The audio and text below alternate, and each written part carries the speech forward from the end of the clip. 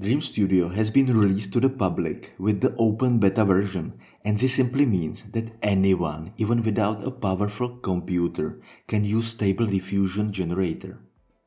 DreamStudio is my favorite AI image generating software.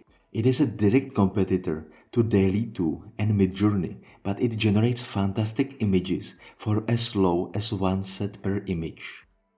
However, if you open an account on DreamStudio, you get 200 free credits to test the AI generator. On one hand, this is cool because you can generate up to 200 images for free, but on the other hand, Stable Diffusion, a text-to-image generator that is the base of the DreamStudio, was completely free on Discord.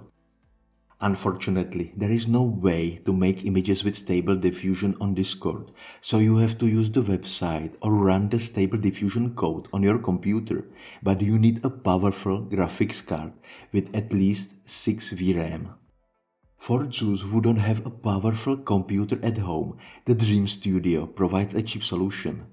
And in this video, I want to focus on the way to get the most out of your credits when generating images. Let's open the DreamStudio, and on the right side of the screen are few sliders that are important for successful image generation and also affect the cost of the images. So if you want to save some credits, use the default 512 by 512 image dimension and lower the steps feature to 10 or 15. The steps feature in this case determines how long the program will be spent trying to generate the image. If you want to make a more complex and detailed image, then increase the steps value, which will result in better results. And if you turn it all the way down, your image may not be as high quality. For a better understanding, let's compare the mountain with the moon. If I command the AI to use fewer steps, then the details on the image are not pretty.